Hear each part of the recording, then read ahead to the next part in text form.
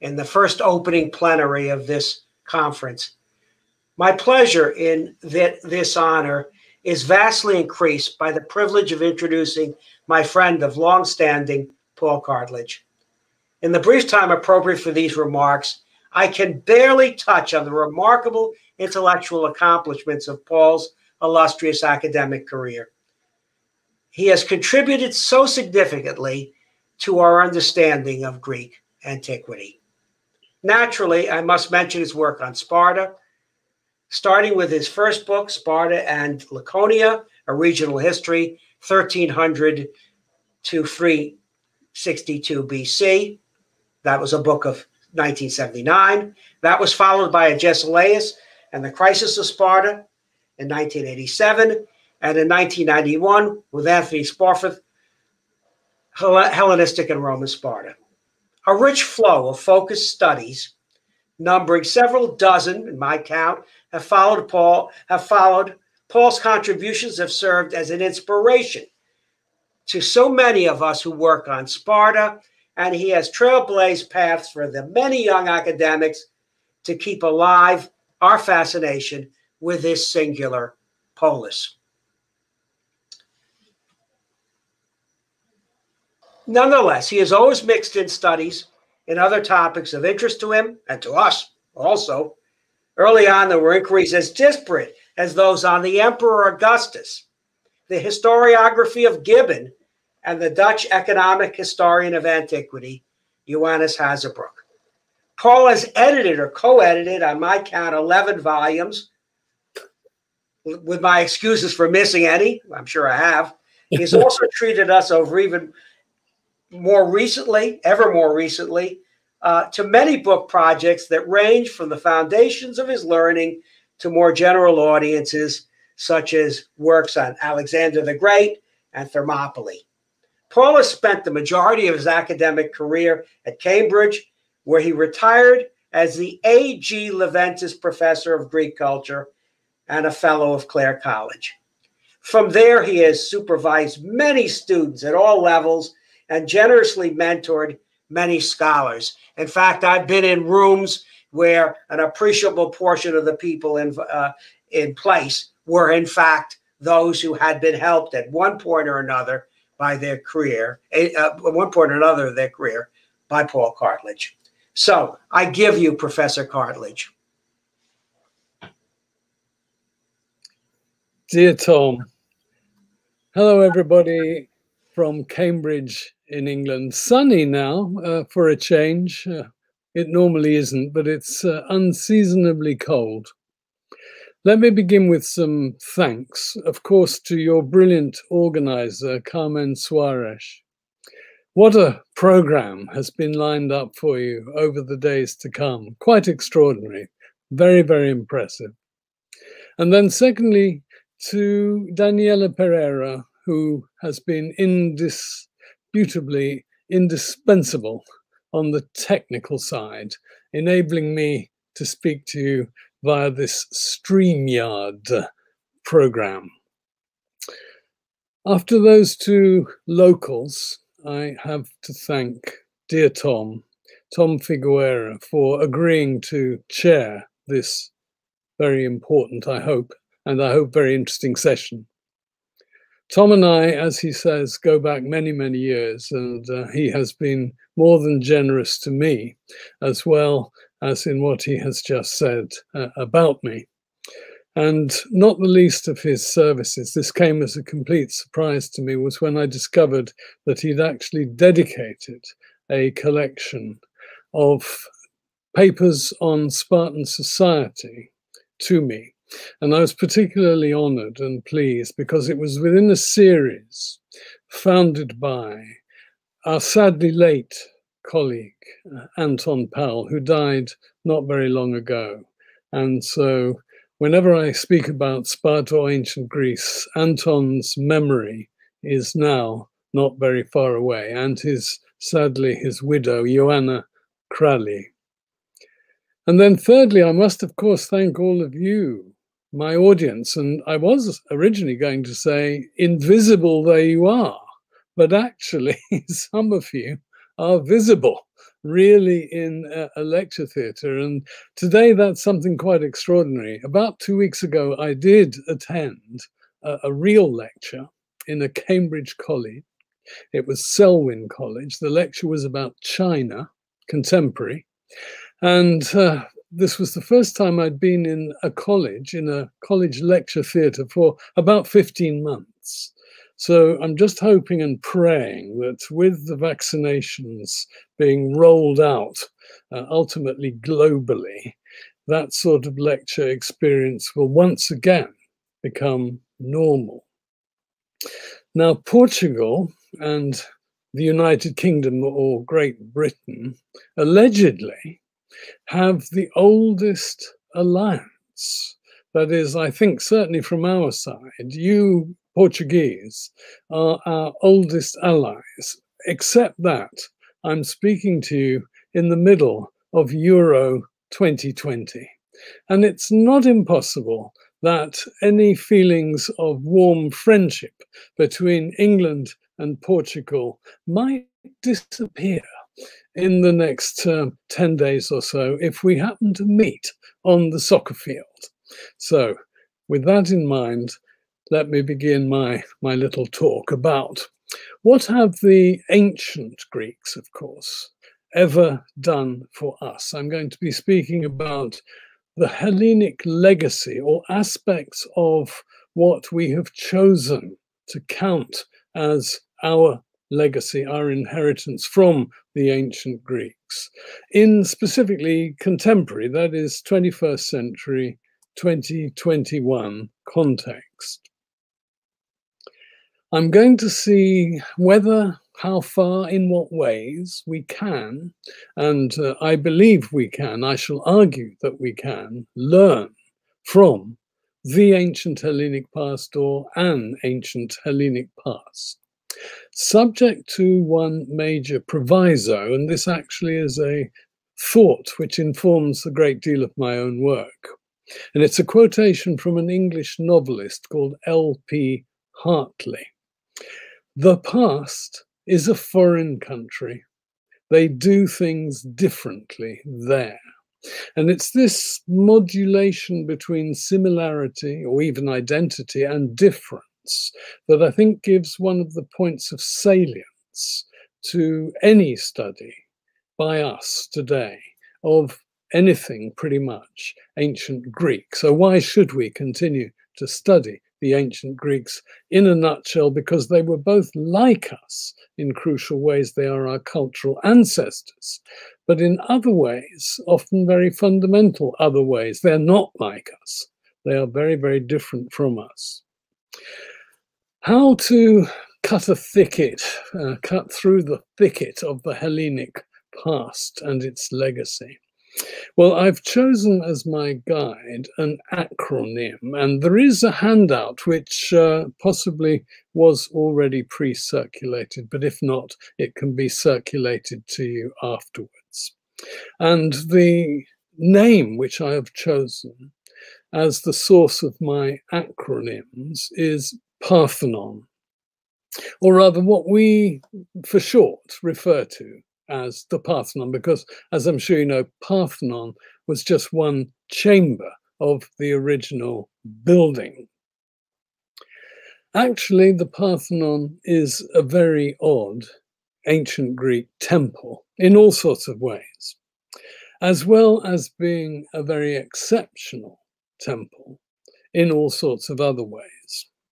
And the reason I chose it for my acronym, apart from the fact that I'm particularly fond of it and I'm deeply involved in a campaign to try to reunify the marbles, the original sculptures that were made in and for the Parthenon, but are now scattered and, for example, are in London's British Museum.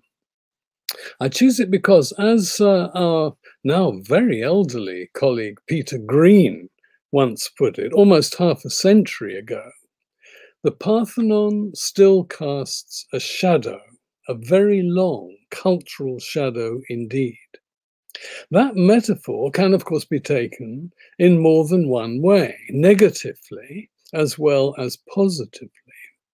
And that, for me, can stand as a metaphor for the entirety of the ancient Hellenic legacy or tradition, as I've tried already to indicate. Often it's not a case of black or white, but rather of infinite shades of grey in between.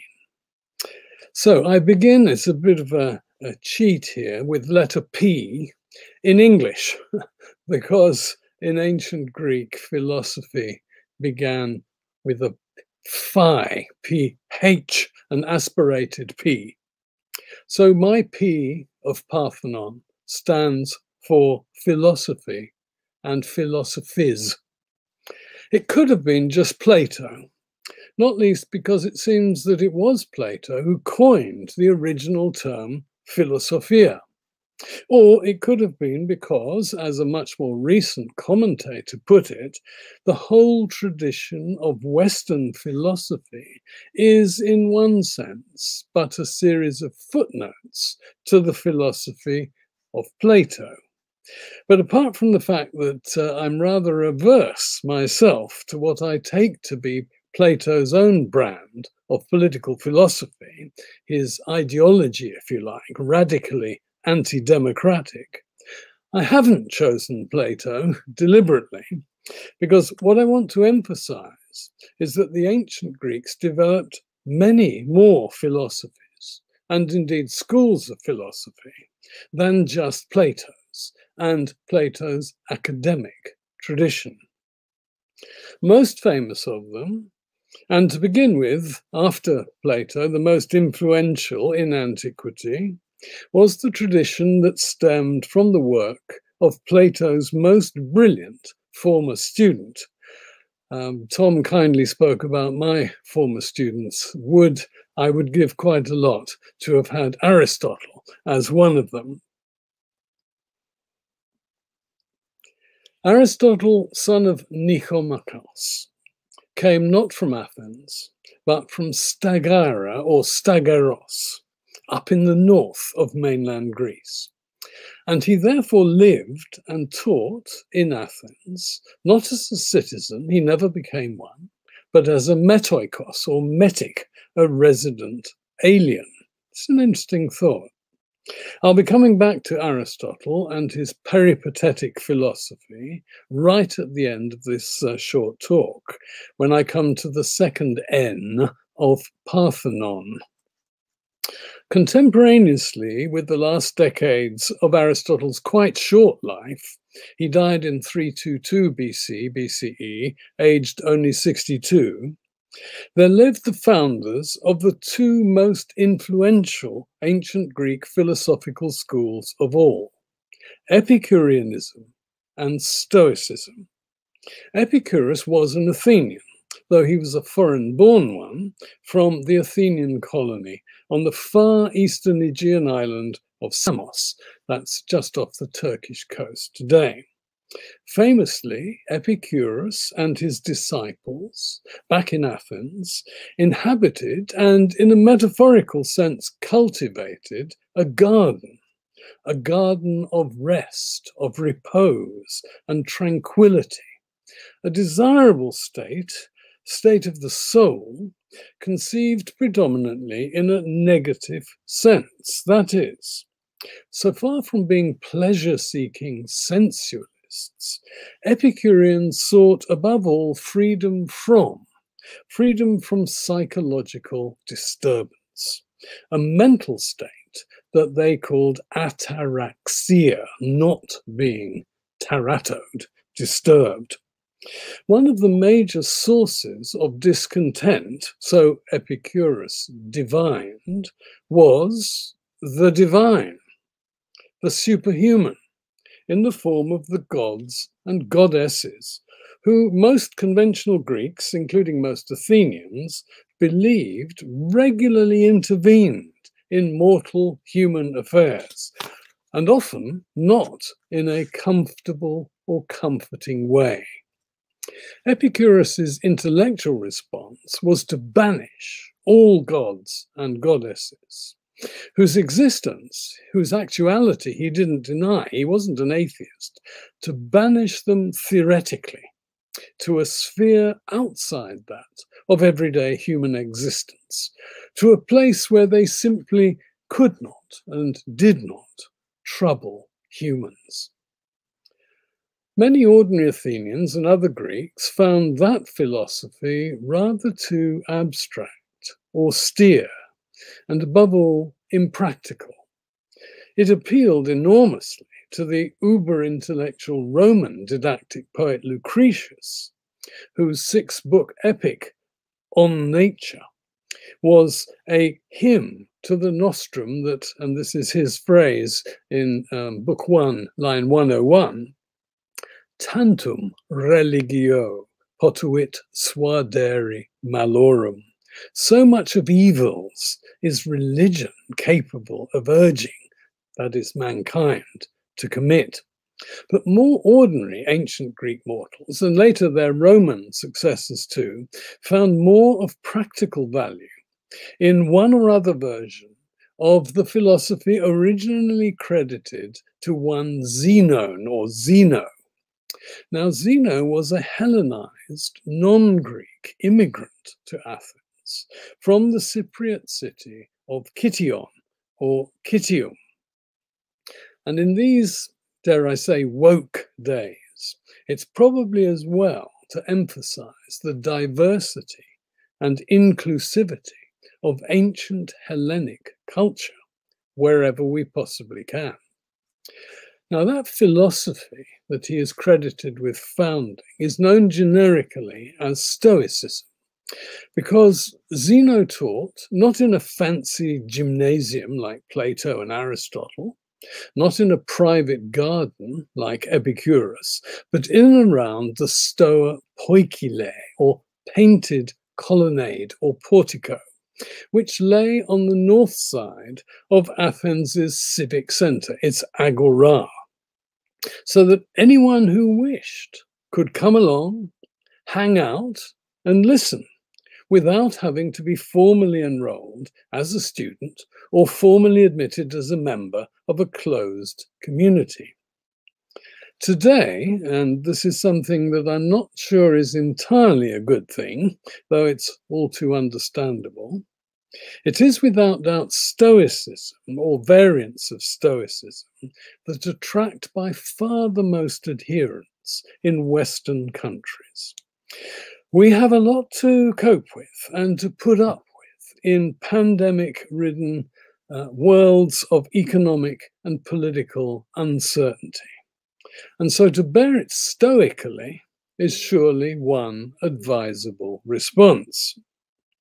But if I say that Stoicism started out by regarding the possession of material wealth as spiritually and morally immaterial, but then ended by embracing wealth as a necessary component of living a life of virtue, well, you can see, I think, how over time the founder's original, rather pure, indeed Puritan ideals became quite horribly corrupted. So much then for that first letter P. I move on to A for alphabet. In ancient Greek, alpha means nothing. Ditto, beta or beta. But in the original Semitic languages, from which the Greeks borrowed and readapted the signs that they used to create their own fully phonetic alphabetic scripts, Aleph meant ox head and Beit meant house. And that is why the alphabetic signs, Aleph and Beit, looked like, something like, schematized versions of an ox head and a house, respectively. The Greeks were not always overgenerous in acknowledging alien, barbarian, non-Greek wisdom. They normally preferred to fight it out amongst themselves for the treasured title of first discoverer protos heuretes.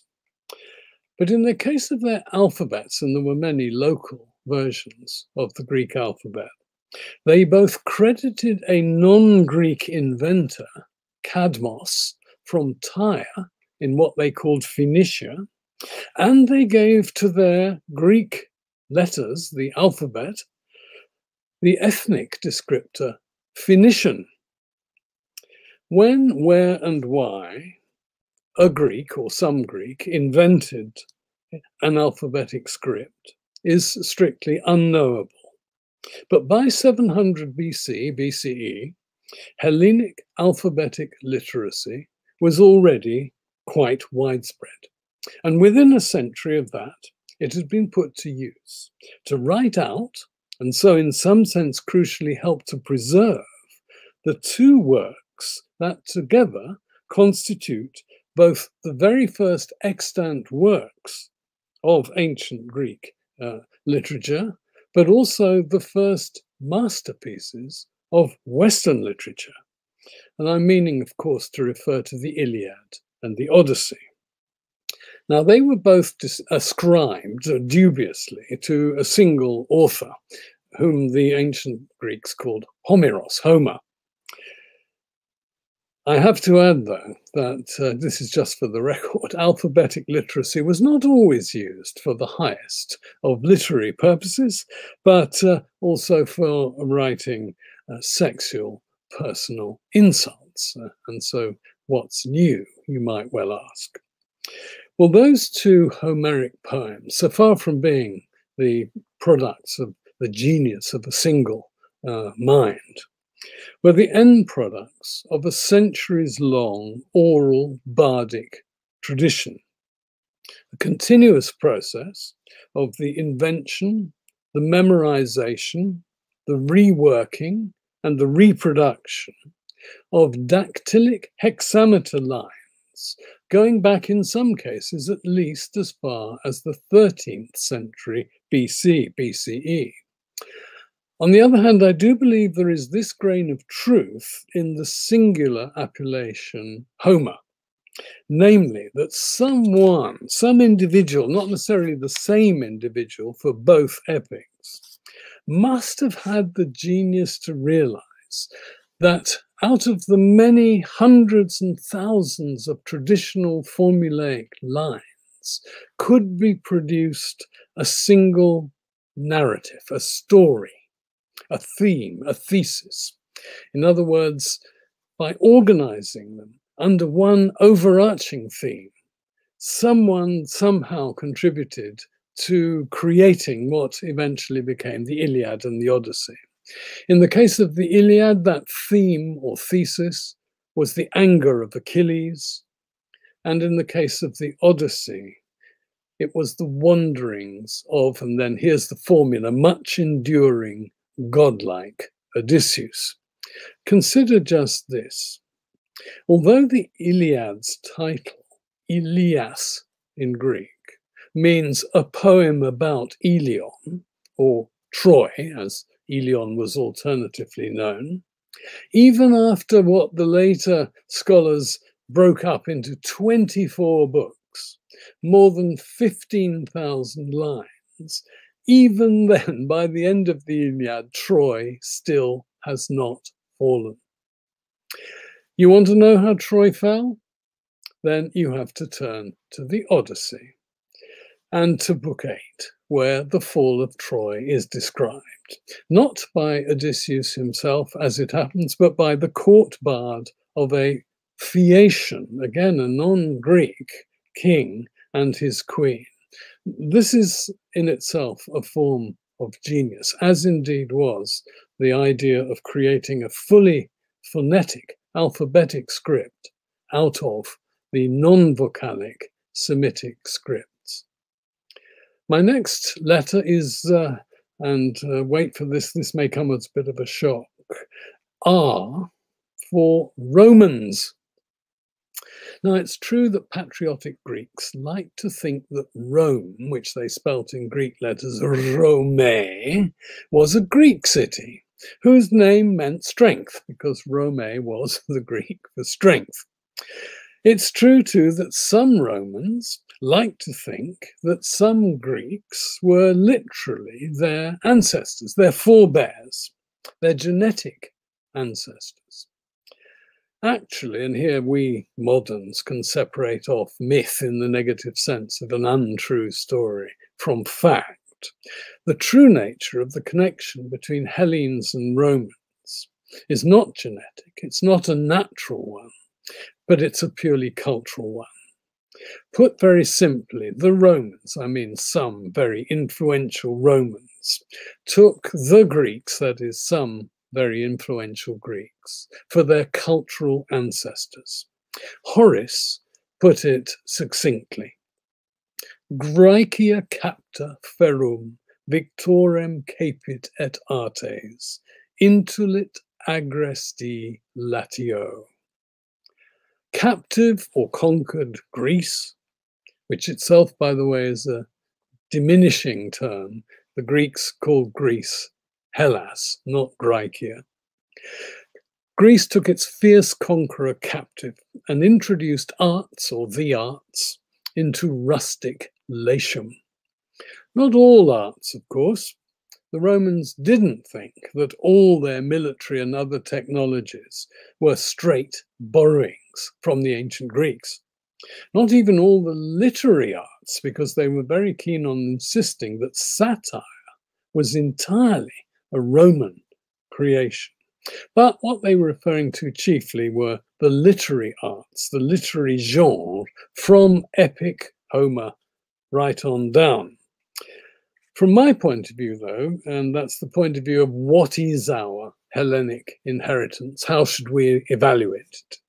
It wasn't so important that the Romans, or rather Italians, produced their own epic master in the form of Virgil, their own lyric master in the form of Horace, and so on.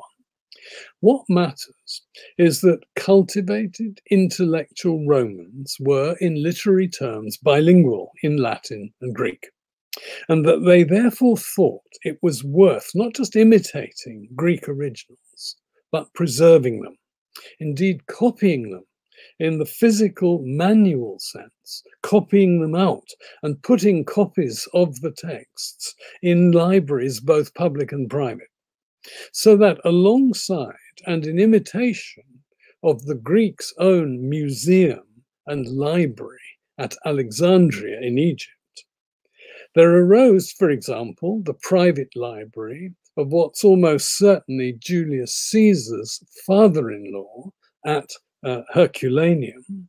And to give you an example of a public library, the public library of Romanized Pergamum in northwest Anatolia. Now, had it not been for those libraries and those Romans, I wouldn't be speaking to you now. From I move to an area of culture in which the Romans were very, very slow to copy, let alone to imitate or try to surpass their Greek cultural forebears. And I'm referring here to T, the next letter in the Parthenon, T for theatre. A bit of a cheat because it's TH. In ancient Greek, the neuter noun theatron meant both the physical space within which spectators spectated. Greek for spectators is theatai, literally viewers. They viewed the drama, literally the thing done on the stage or in the orchestra in front of the stage, the dancing ground, the orchestra. And theatron meant also the collectivity of the spectators themselves. There was, in other words, a perfect symbiosis of the two. The Athenians were by no means unique among ancient Greeks in being exceptionally keen on theatre. There were, for example, Sicilian Greeks in Syracuse who were equally keen. And there were others in what the Greeks called Great Hellas, Megali Hellas, South Italy, who felt similarly, for example, in Taras, or Tarentum, modern Taranto. But it was the Athenians who arguably invented theatre in ancient Greece, and arguably too invented an idea of theatre that is still the ultimate ancestor of our own. Now, my two most recent books give a special place and weight, therefore, to ancient Athenian theatre. Those books are Democracy Alive and Thebes, the Forgotten City of Ancient Greece. Theatre features specially in my Democracy book because it was one of the several ways, and not the least important way, in which the Athenians practiced their version or versions of demokratia, people power, a form of self-government which they too invented and not coincidentally developed simultaneously with the development of theatre. Attending the theatre in classical Athens was for a citizen to take part in an act of communal, civic, religious worship of the god Dionysus, the Onisos. And so important was taking part considered to be that some 15,000 spectators, it's estimated, might take part at one time. The poorest of them paid for by a special state dole. And then at the end of the 3, sometimes it was 5 days proceedings, a randomly selected by lot, a democratic process, few audience members voted, also democratically, one person, one vote. And they were, as it were, the committee. They handed out the Oscars for Best Producer and Best Actor, all in a democratic way. As for the Thebes book, Athenian theatre gets a whole chapter in it because it's thanks to the Thebans and their immensely fertile local mythology that the very greatest of the Athenians' tragic poets, Aeschylus, Sophocles, and Euripides, all were inspired to write some of the greatest surviving ancient tragedies. I'm referring to the 7 against Thebes, the Antigone, the Oedipus plays, the Bacchae. All were written by Athenians and mostly for Athenian audiences, but on Theban themes.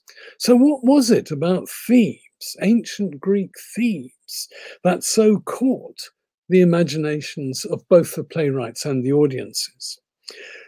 I think it's not exactly difficult to imagine. All those horrible personal and private or public and civic issues were much more easily projected or retrojected upon another people, the Thebans, a people who for much of the 5th century were enemies of Athens. Much more easy for those bad things to be attributed to the Thebans than to be attributed to the Athenians themselves. And what are these bad things? Well, child exposure, patricide, incest, civil war, filicide, you name it. You get the picture.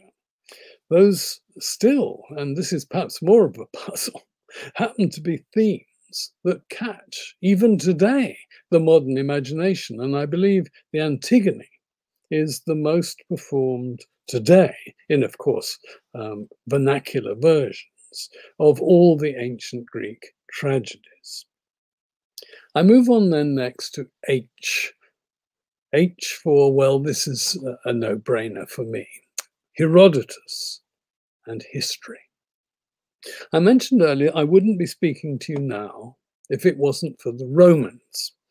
Well, I wouldn't be a historian of any sort, not just an ancient Greek one, if it wasn't for Herodotus of Halicarnassus and later Thurii, and his, what we call, histories, his magnum opus. Our word history comes from the ancient Greek word that Herodotus chose to headline in his preface, Historiae.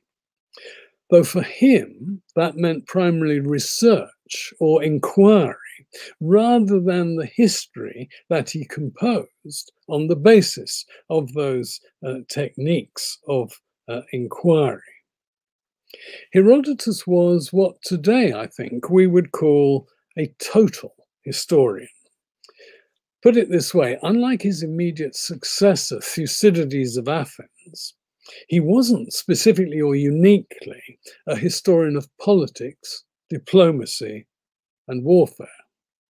He was also a historian of culture, society, religion, ethnicity, gender, you name it. His first 4 books, as they were later divided up by Alexandrian scholars out of 9, were primarily ethnic, geographical. They answered the causal question, who were these Persians? And what was the nature of their empire? That, from what we call the 540s on, clashed with and then eventually tried to conquer Greeks, both of the Asiatic continent and also of mainland or Old Greece. The remaining 5 books, 5 to 9, dealt more narrowly with the clashes of the 490s and the 480s, the battles culminating in those of Salamis, and I note that panel 1 of this great conference is devoted to Salamis and its reception, and Plataea, that the relatively few and very disunited Greeks who resisted the Persian invasion somehow managed to win, thereby raising the eternal question, I'm sure it must have been at the back of Herodotus's mind too, very often it's at the forefront of our minds, what would have happened to Hellas, to the Greek world, to Greek civilization, and therefore to its legacy, our inheritance, had those few Greeks not won, defeated Xerxes' invasion? Would there have been, for example, a Thucydides to write up in a very different way the history of the clashes that followed, not between Greeks and Persians, but between Greeks and Greeks, between Spartans and Athenians? What we do know, leaving aside those what-ifs, is that Thucydides wrote, he invented a very different kind of history from that invented and practiced by Herodotus, and that between them they were, as it were, the twin founders, the founding fathers of history as an intellectual practice and discipline. So from just one, though it's a very capacious intellectual discipline, history, I move on to a master, an individual master of many disciplines, a genuine polymath, and his name begins with epsilon or short e, and he is the E in Parthenon, Eratosthenes. Eratosthenes flourished in the 3rd century BCE, the Hellenistic period as we call it, and he was a diaspora Hellene from Cyrene, in what's today eastern Libya. But he did his great work, his great intellectual work, further east along the North African coast, specifically in the royal capital of the post-Alexander the Great Ptolemaic kingdom.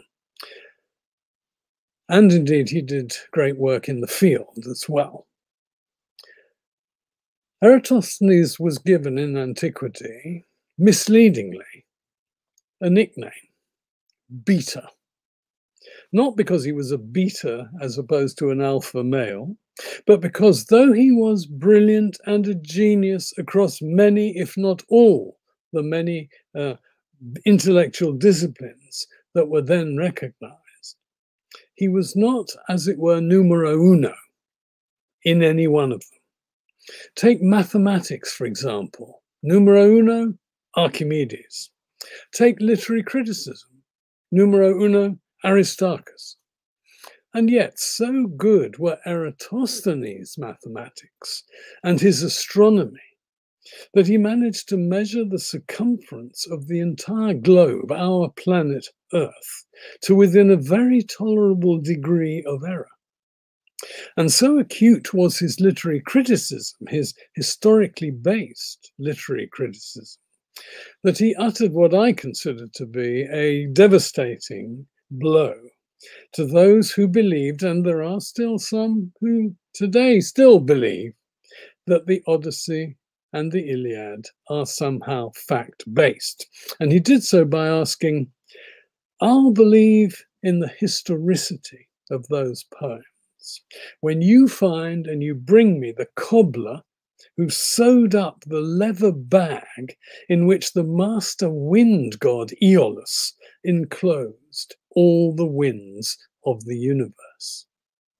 In short, Eratosthenes possessed and applied a genuinely scientific, empirico-critical attitude to data, following resolutely in the footsteps of Aristotle, to whom, as I say, we shall be returning.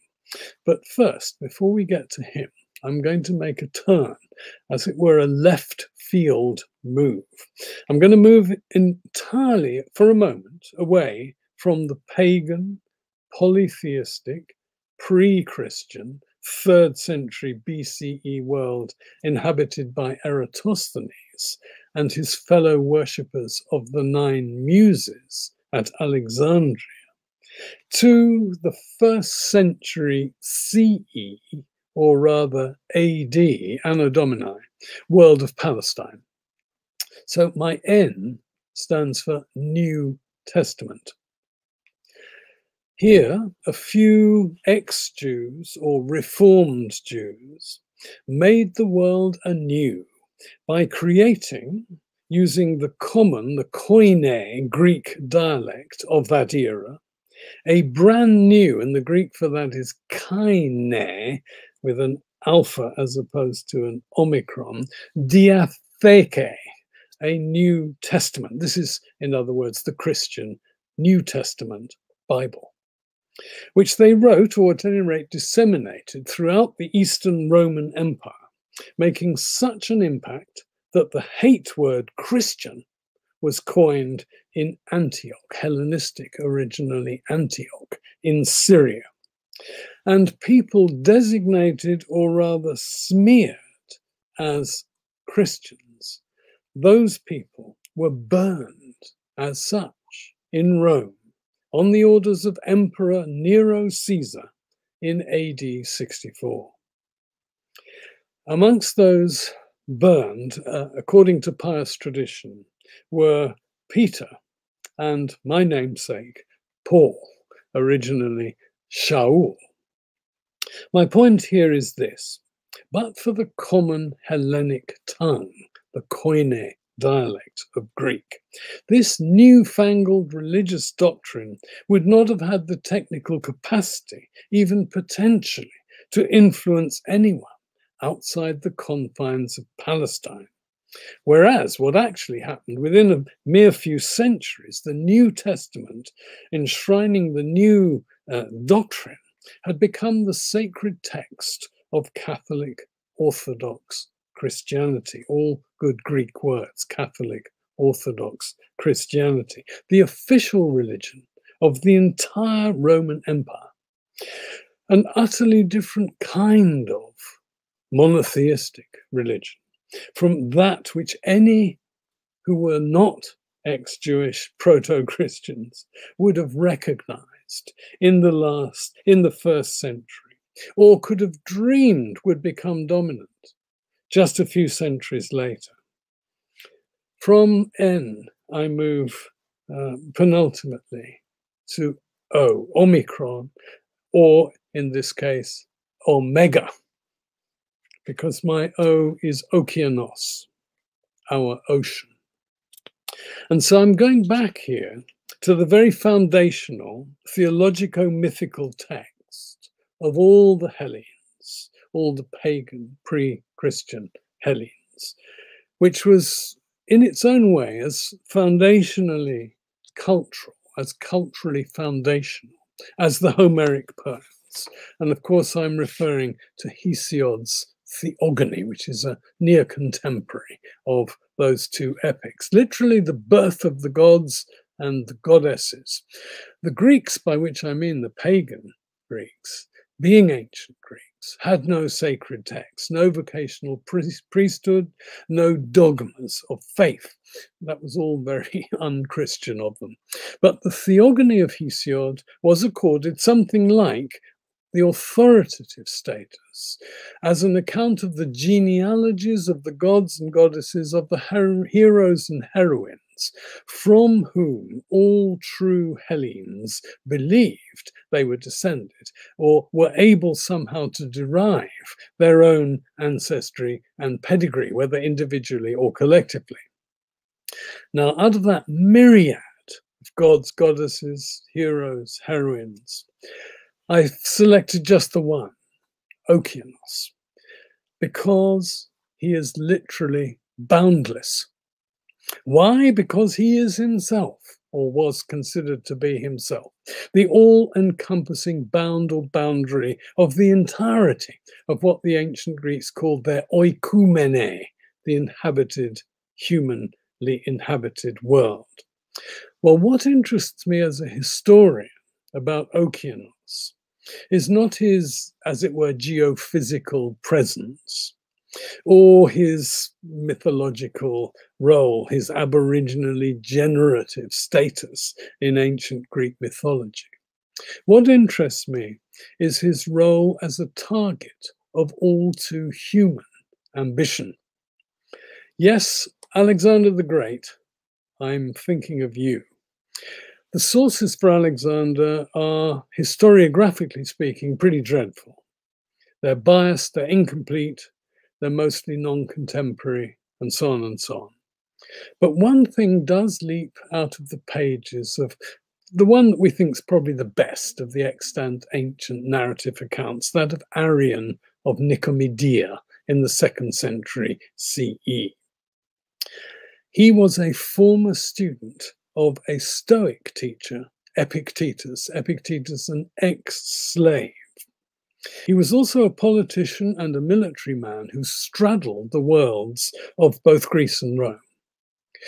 One of the things that struck Arrian most about Alexander, about his mentality, about what seemed to be making Alexander tick, as it were, was the quality of pothos, very fierce desire. Often pothos came with a geographical dimension. So Alexander had a pothos to visit a particular place or site, for example.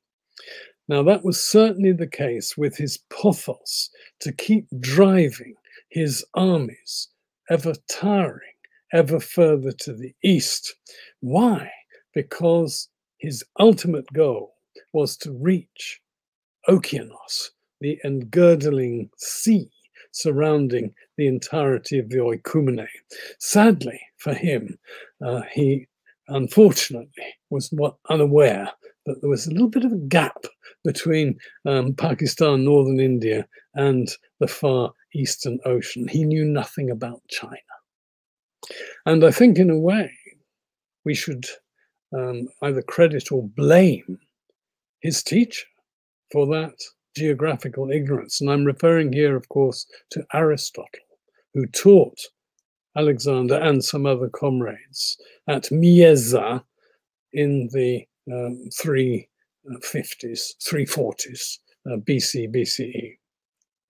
And so we come to my final letter, N, Nicomachean Ethics, N for Nicomachean Ethics. Aristotle left Plato's academy in 347, aged about 37, not to return to Athens for a dozen years. On his return, by which time Alexander was king of all mainland Greece, shortly to set off for the east to conquer the Persian Empire, on his return, Aristotle founded a new institute for advanced study. We call it for short the Lyceum. Because Aristotle was in the habit of teaching orally on the hoof, walking, his philosophy came to be known as, and the school came to be known alternatively as, the peripatos, hence peripatetic philosophy. But of course, Aristotle didn't just teach, let alone research and write on the hoof. He also wrote and research sitting down. And what he wrote covered, indeed often systematized and defined all the then known branches of learning. Aristotle was himself primarily a natural scientist, a biologist, a botanist, a zoologist. But he also did, as we might say, politics and political philosophy and moral philosophy. And he believed that the two, political and moral philosophy, or moral philosophy and politics, were mutually implicated, which is why the Nicomachean Ethics are, as it were, part one of a two-volume project. The second volume, the second part of which is what we call the Politics. Now, I'm just going to pull two strands from this multi-stranded work of ethics and moral political philosophy. First, Aristotle's definition of what counts as being virtuous. And secondly, the very significant proportion of the treatise that he devotes to various definitions of friendship. If I take those in reverse order, a polis, or citizen state, was, according to Aristotle, a community or a commonality, a koinonia of friends, philoi. It had, therefore, it had to have a basic component of equality. But of course, that basic component went along with all sorts of inequalities, as we are all too familiar with ourselves today. In the ancient Greek terms, between the free and the unfree, the male and the female, the local, the native, and the immigrant, and above all, between the fully politically empowered citizens, all male, adults, free, legitimate, and all the rest. Regarding the sorts of friendships that could in principle exist between such full citizens, Aristotle made a twofold distinction. On the one hand, there were the affective types of friendship, more or less equal. On the other hand, opposed to that, were the asymmetrical, instrumental types of friendship. Now, he, of course, preferred, in more than one sense, the former kind, and idealistically, as he wrote, friends have everything in common. But he was a realist, and he spent more time discussing various kinds of instrumental friendship, since they were the sort that, for the most part, most citizens would habitually be engaged in and have to negotiate. What then of his definition of virtue or moral excellence, in Greek arete? Aristotle was the original moderate, a firm believer that what was better or best in human action and interaction lay somewhere between two extremes.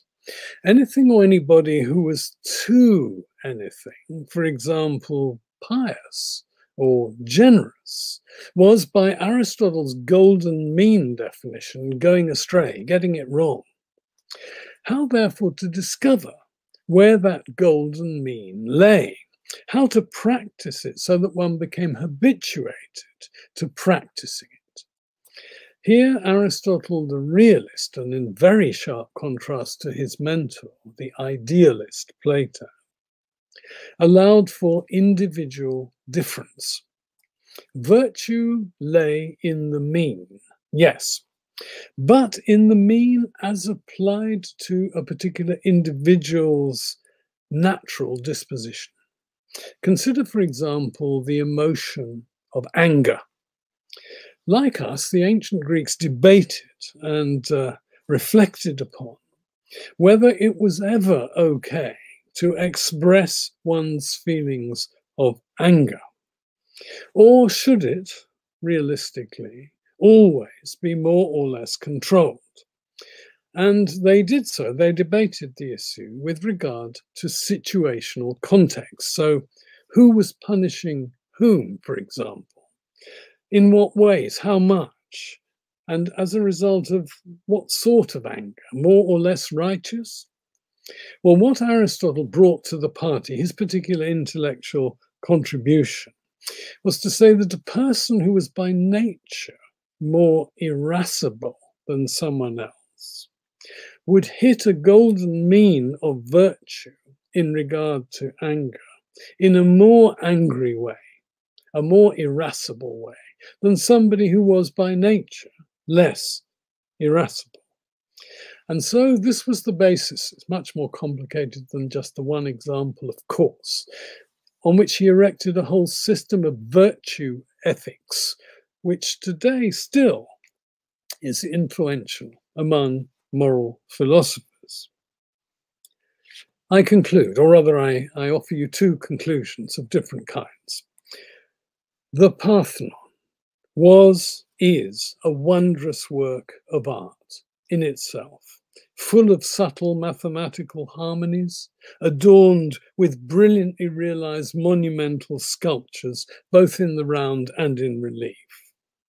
And it was voted for as a specifically democratic act and structure. As such, it was a model and inspiration. I quote Thucydides, it was a possession for all time. But at the same time, it was and is a monument to a democracy that is not ours, very different from our own, to an imperialism that even contemporaries found objectionable, to a polytheistic religion very different from any modern monotheism, and not least a monument to a society filled with a superabundance of chattel slaves, some of whom helped to build the Parthenon. So the Parthenon is a classic case of a very Greek phenomenon, antithesis on the one hand, on the other. And my second conclusion is this, a summation of what I've been trying to say. Philosophy, critical thinking, science, alphabetic literacy, writing, literary criticism, theatre, virtue ethics, all these we owe ultimately to the ancient, that is the pagan, pre-Christian Hellenes. The New Testament and the Christian Bible, on the other hand, we owe to the fact that Alexander the Great conquered the entire Middle East, which in turn meant that the entire eastern half of what became the Roman Empire was predominantly Greek-speaking. And it's to those Romans who saw themselves as heirs to Hellenic culture and civilization and preserved and passed it on to the Byzantines who called themselves Romans, that we owe the fact that I have been giving you this talk today. So vivat Lusitania. And if you have been, thank you for listening.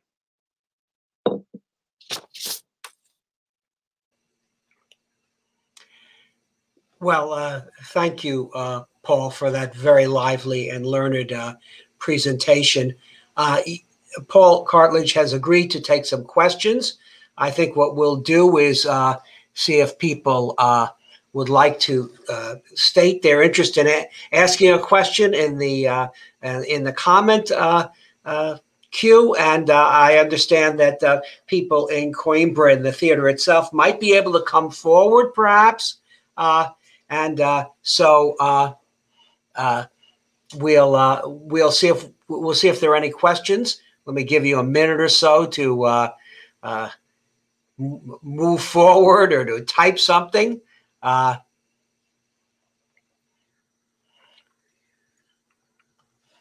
while we're waiting, Paul, I think that you have given us a kind of very heartening treatment of the Greek tradition at a time when, more than in Europe or in the UK for that matter, the classics are under attack.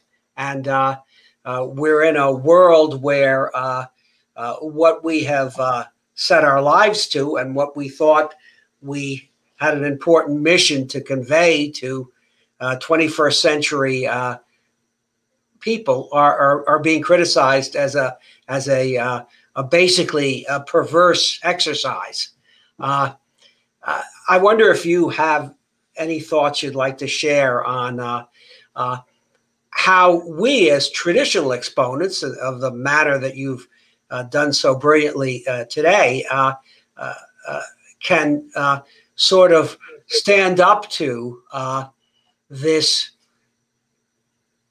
storm of criticism. I don't mean to, well, some might call it woke, but that would be unfair because that starts with, I think, a justifiable resistance to exploitation of women.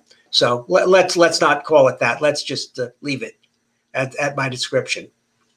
No, Tom, I think that's a very, very fair question. And it's one which, especially the older ones among us who've had a life based on study of the ancients, and I include the Romans as well as the Greeks, the Romans as well as the Hellenes, we have had the benefit, or at least we think we've had the benefit, of being properly educated in the ancient Greek sense of paideusis, paideia, through first of all learning the ancient languages in their various forms, and indeed in my case, of course, composing in ancient Greek, both in prose and in verse.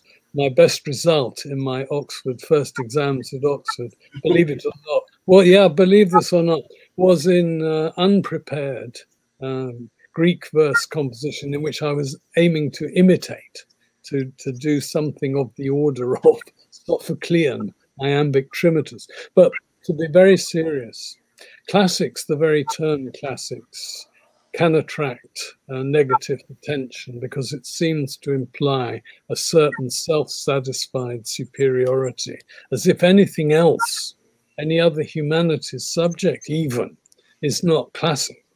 And classic is, of course, a word which means both traditional but traditionally excellent, in a class of its own or in a class above others. And this is history. The term has a history. And indeed, I think everything should always be. If you're a historian, you have to contextualize every text. Very difficult to know where to begin to, as it were, do the other side of what I did, which was the positive side of what I think we can take from the ancient Greeks. Apart from, I periodically introduced the word critical. And it seems to me terribly important that the ancient Greeks themselves were not self-satisfied inheritors of whatever their ancestors, their fathers, their teachers handed down to them. And I'll give you just one example, and it touches partly on what Thomas said about gender and attitude to women. I'm a great fan of Aristotle, you've probably gathered that, but I also have the most unpleasant task. It's a fact one has to face, that his views on the nature of women are utterly rebarbative to us, and that his views on slavery, namely that there is a class of human being which by nature can profitably be categorized as servile, and therefore for whom it is actually an advantage to be enslaved legally for their own good and for the good of society. To hold such notions seriously, to argue for them, is utterly, to my mind, rebarbative. However, saving grace, what prompts Aristotle's discussion of natural slavery? Why does he feel obliged to defend the notion that there are such people as natural slaves and that natural slavery is good for the nature of the polis, which he thinks is an overriding good, the community within which the good life can be lived is the polis. The polis needs natural slaves, according to Aristotle. Well, it's because some Greeks, i.e. other philosophers, people you and I might call liberated, liberal, enlightened philosophers, believed that all slavery, all forms, and by the way, the Greeks had 12 different words for people who were unfree. It was a permeating feature of their ancient society. But for these opponents of Aristotle, all forms of slavery were morally wrong. Why? Because they were all based on violence, on force. In other words, not on reason. Well, that's just a single example. I mentioned the theatre, and I make a big play of this. One way of reading the project of ancient Athenian, especially tragic, but also comic theatre of the 5th century BC, is to see it as a form of both entertainment and instruction, civic instruction, in which the society's most fundamental values, religion, political, civic, gender-based, are set at risk. Now, Tom, you rightly said that by and large, the ancient Greeks had a poor attitude to women, by and large. On the stage, in Greek tragedy of the 5th century BC, some of the characters, the female characters, are actually some of the most powerful, exciting, interesting, morally complex characters ever represented on any stage in any theatre in the world. And I singled out Antigone. I think Antigone is historically most implausible. A young girl, not yet married, standing up to her uncle, who's the dictator of Thebes, and then taking literally her life in her own hands and really frustrating the desires of her uncle. And he responds furiously to her, saying, "You're just a mere female. You dare to stand up to it." Well, the point is this, that this is enacted before 15,000 people. Those audience members will go away thinking, my goodness, yes, is masculinity a sufficient criterion for power? Shouldn't some women have, at any rate, some recognition, and so on and so on. So anyway, I've said enough, Tom. My point is that the ancient Greeks' own culture was very often self-critical. There's no one, as it were, the ancient Greeks all did or thought this. Yes, Paul, and I think you bring out your remarks. I hear the fight that people in our generation have fought for inclusivity and cultural literacy, but we haven't always told everybody every day that we were fighting that fight, and that's where I think we can be faulted. There's an interesting question from Miguel Abrantes, who asks, what you said is interesting, but is often left out of the classroom. Students of classics are seldom taught the philosophies of authors like the Boethius. Why do you think that happens? Well, now, Miguel, thank you for that question. But of course, Boethius is, I believe he's 6th century. He's either 5th or 6th, and wrote a work called the Consolation of Philosophy. And I'm pretty sure it's Gibbon, one of my favorite ancient historian authors. I mean, he's a modern historian, but he's writing about the ancient world and its transformation into the medieval and modern worlds. Boethius is called by Gibbon, I think, the last of the pagans, as it were, the finest minds that stretch back to ultimately Homer through Plato and so on. And so why is it left out? Well, when one's teaching, there are two kinds of teaching, and if I could put it in this way, one is straightforward. You have a text, you're trying to explicate a particular text, whether historically or philosophically or in literary terms or whatever, and you focus just on that. And then there's what I call a meta level, where you're standing back from the project of teaching students or writing an essay about that particular text, and you're situating that action of teaching or writing within the broad context of society, which enables people like Tom and me to be professors at major universities, to have really good students, to disseminate what we think is important about the ancient Greeks and Romans and so on. And that is the level at which the debate which Tom is referring to is taking place. It is, what is the place of the discipline of classics as it has evolved since, well, the Renaissance, within a modern society of the 21st century?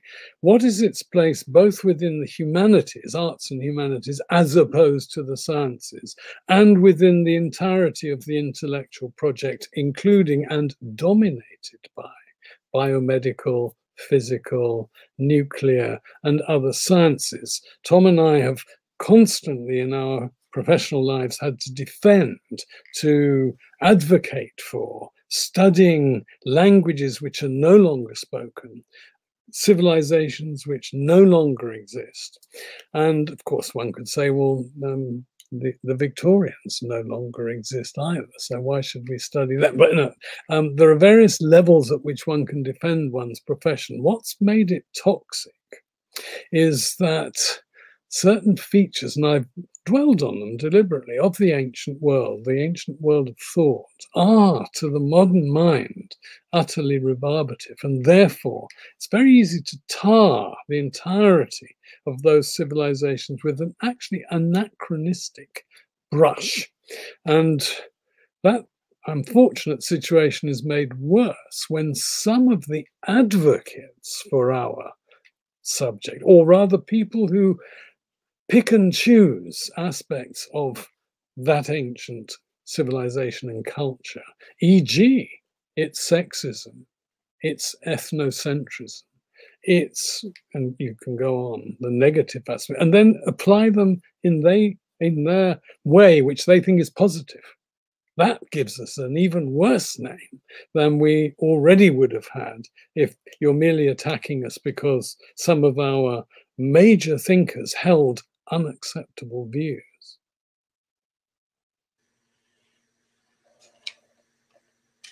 Well, are there any other questions?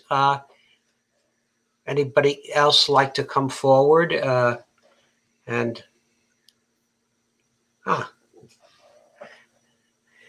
Carmen herself is coming to the dais, I believe.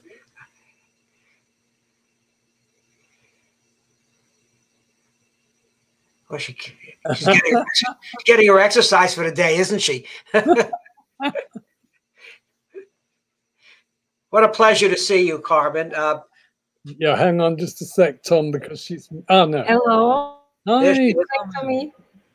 Okay, it's a pleasure to have you here, even if in this online situation anyway. But I don't have a particular question.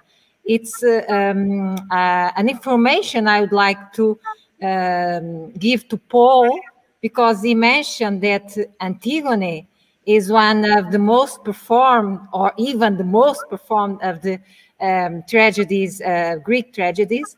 And tonight we'll have here in Coimbra, by our theater group, Thiasos, a representation, performance of Antigone in Portuguese anyway.